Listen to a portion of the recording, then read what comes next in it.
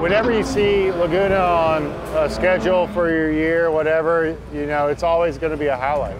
It's always, and the track is one thing, but just being out here and everything else, it's, you know, it's the whole package that makes it special. Everybody's in a big groove. We've actually been really, really busy. After Sebring, we had not that long of a time to go to Long Beach, and then we tested here. So the teams have been flat out basically for the last 2 months. So after this, there's actually a big period to get the cars back to the shop and, you know, get everything kind of polished up a little bit and a time to breathe. But everybody's in the groove right now because we've been at it for 2 months. One we'll put on for the early morning Sunday race. Okay. And then the set 2 will be like our practice tires for walk-ins. All right. What car am I going to?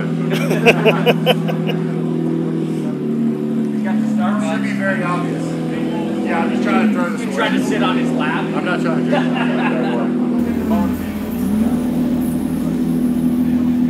Is that Gatorade? Of course.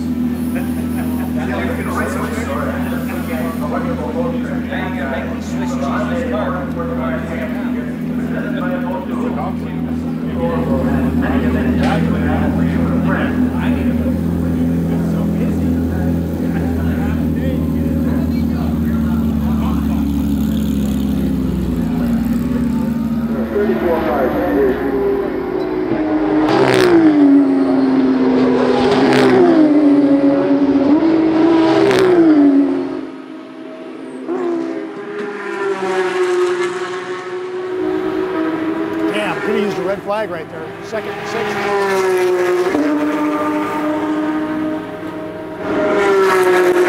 Just over 5 minutes remaining. Last lap was a 25.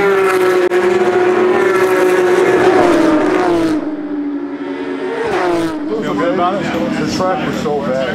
Yeah. It was cold. Yeah, well, and there was the sand everywhere. It was hard to get a read on what was the car and what was the track, you know, with the issues that I was having. So, yeah, I guess the wind just blows all the sand on the track. Dude, everywhere. It was everywhere. Good. You know, there's a few tenths left on the table for sure. We got stuck in some traffic at the end. But, you know, at least I know that the time's there for the race. And see if we can put it into practice tomorrow. So. Heads up. People going slow, driving on line, then pitting, you know. The field up front's kind of mixed, so both me and Dimitri are in a good spot to be watching. So what was it? Estep, Dickinson, Thompson, Ben Burlow, you, Dimitri. So there could be a little something going on up there. Not a bad place. No, that's the way I'm looking at it. It just would have been great to 30 minutes, you know, you think you'd find a gap. Yeah.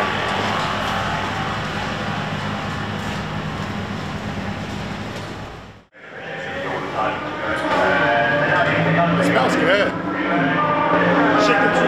They're grilling right there. It's blowing right here. It smells so good. Today is Saturday. April?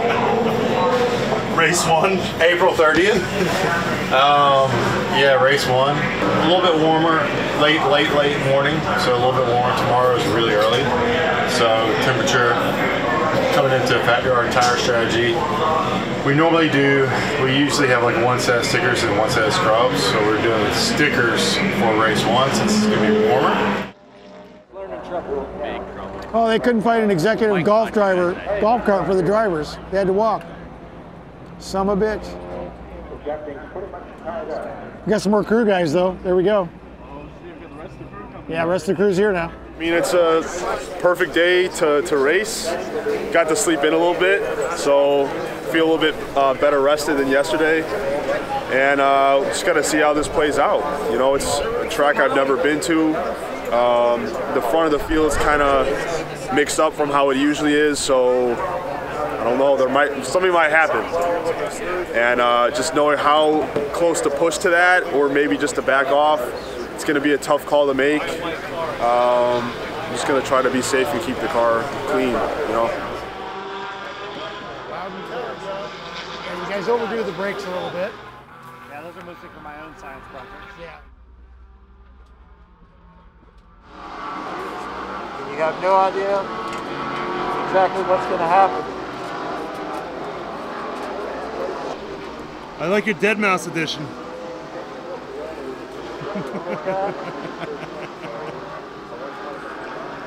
Good vibes in here. Welcome back to Monterey and the Hyundai Monterey Motor Sports Car Championship.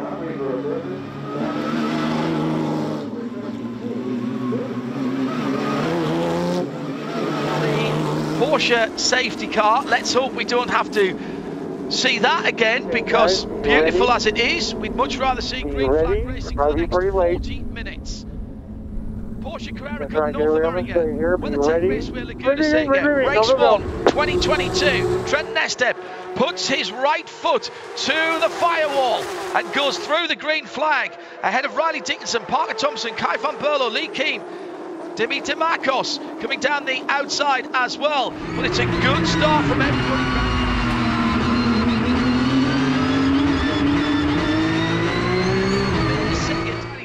But someone's gone off at the exit of turn number 2 and comes back on again. Is that it is, you know, it's Efren Castro, isn't it? Yes. It is Efren Castro, that distinctive colour scheme. He's got damage to the right rear of that car. Exactly so. There's another spin, and this time it's Dimakos, Dimitri Dimakos in the black number 11, 311 RS car. Now, I think he's got his left rear Michelin still on the harder part of the dirt on the outside to turn 3. He was in a battle there with the let's get it started up here. Good to go. Clear behind, clear behind. He got turned around there. Oh, that's not smart. That is no. Couple of the corner on the tires for a couple of corners. Shake the dirt out.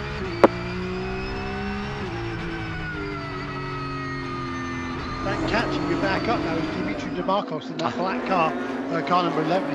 The guy had the spin on the opening lap, trying to work his way back up through the field. Still outside the top 20, but still doing the best he can.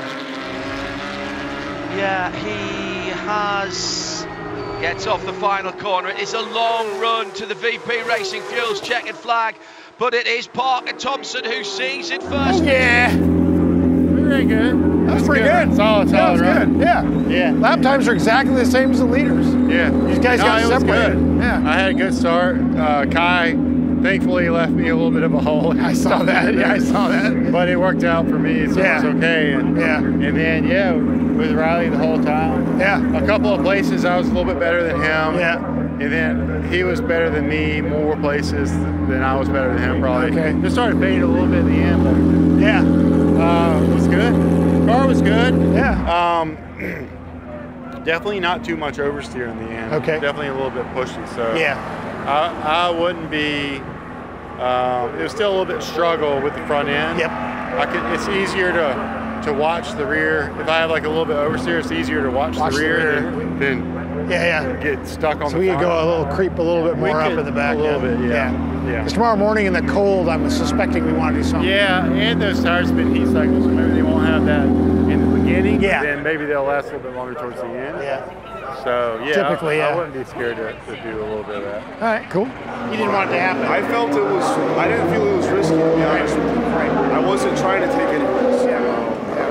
I mean, maybe the outside will show differently, but from inside it felt fine to me. Pretty easy. He'll probably come over. Okay. All right. The start was pretty eventful. There was a little bit of bumping and rubbing up in the first turn. I lost a couple positions just off that. And then I was trying to make my way back up to 5th, 6th position. The car ahead of me went wide, and it seemed to be a pretty clear pass in the exit of 2. And I guess he didn't want that to work out that way, so I got a little bit bumped on the exit, and it sent me around.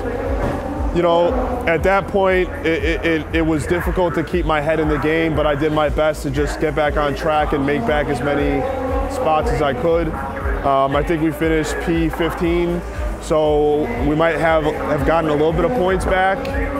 So it could have been a lot worse, but definitely not the result that we wanted. Awesome. All right, now just about for tomorrow. You're going to come back racetrack strong? Yeah, tomorrow we're gonna start roughly around where I started today. I think I'm on the inside this time, which will be a little bit safer. And the goal is gonna be first few laps, just hold on to that spot and then maybe try to chip away as the race goes on. It's tough to say how the cars ahead are gonna perform, but that's the goal. The right can go back through a little bit. Then they're measuring to the deck, right? So the wheel's on the scale pad, they're measuring from here. So I had them set it on the edge here and remeasure it. And it was closer, but still, according to, you know, Micheli got involved. And the tech guy literally, I think, was going to let us roll. Because he said he went, you know, he goes to put it in, like I said, it went in like this, and then stopped. He couldn't get it through. After a race, if you do well, which Lee did, P4, they tech your car automatically, which is normal. We've had plenty of experiences with tech. This time, for any number of reasons, we didn't pass tech. In this case, left front corner on Lee's car, camber slipped in. We were still in spec for camber, but as a result of that camber slipping in, the front end lowered a little bit. And as you go into tech, you roll over this pad, and there's a little scrubber. And our car was like just scrubbed. So they're like, they looked at it, roll it back and forth a few times, and you lift it up, move the wheels around, and then roll it again to give it a chance to see maybe you hit rubber. Long story short, the car was a ½ millimeter low on ride height. So his fourth position, which I have to say he did a really good job getting, especially that first move, that Verstappen move into turn 1. Was really all for naught, unfortunately. Nothing that any of us could have prepared for. I know the guys who work on his car, Nico, Greg, Cameron, Matt, Trevor, everybody was bumming out like it was their fault, but it's not. That's, you know, tech is tech. It's there to keep people in check. Usually for making sure they don't cheat. In our case, we obviously weren't trying to cheat. It was more or less just we were running close to the limit, and it didn't work out this time.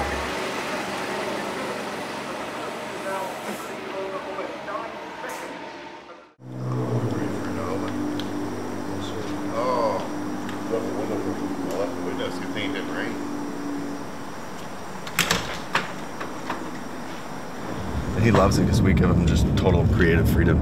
Yeah. It's just, I was like, that's why you're here. Right.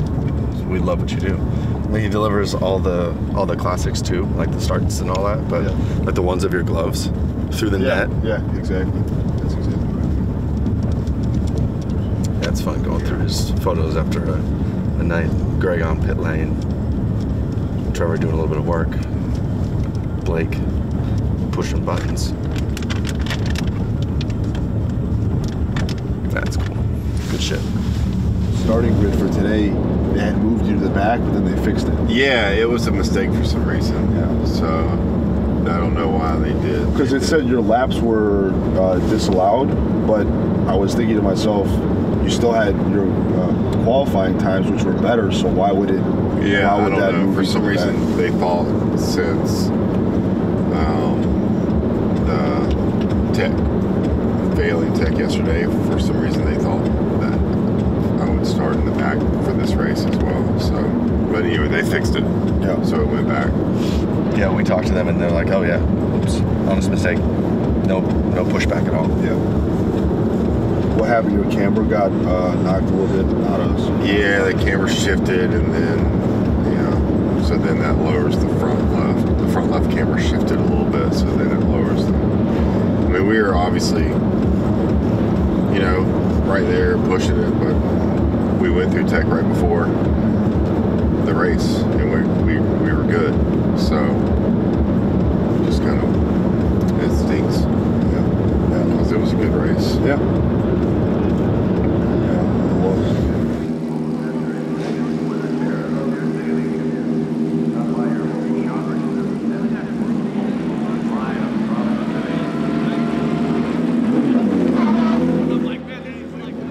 Gets that because he's young, and so he just goes hole, or he sees what he saw, which looks inviting, because that guy's going boom boom boom on the 58, and they both go wide, and he's going like he sees the hole, and he just goes.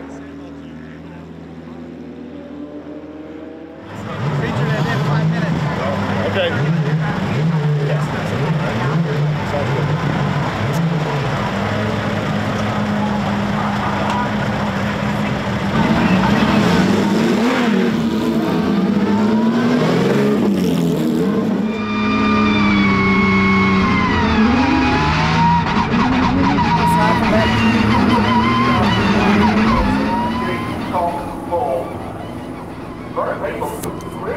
Okay, lights are out. Let's pack up and pair up. Pack up and pair up.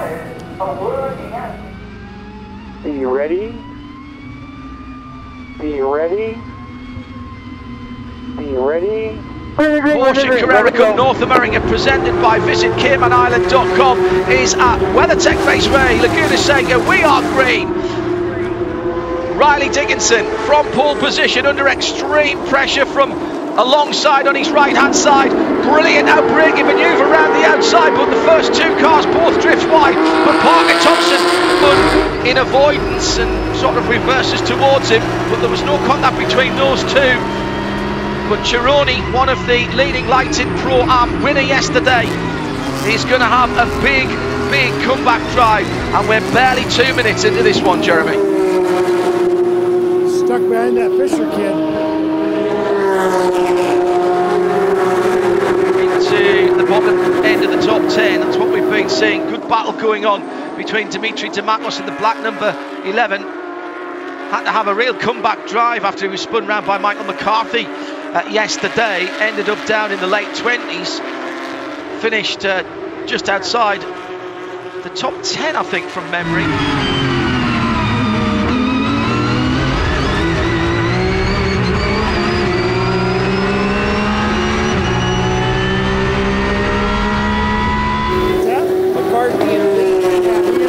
Right here, he hit him twice, and then Lee went off and came on.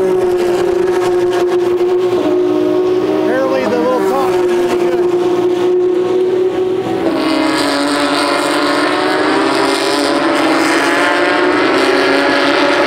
Far more opportunities and looks at it than we will have side by side. For that 5th position, Michael McCarthy goes from attack to defence because he loses a position to Lee Keen, and he says thanks very much. Moves up into 6th behind TJ Fisher. It was McCarthy and Fisher side by side through turn 5. Killed their momentum. There's going to be a touch at the top of the hill, surely. No! Somehow it is avoided by TJ and Lee Keen. But these three battling. Nice job, guys. Nice job. 5th and 6th, 5th and 6th.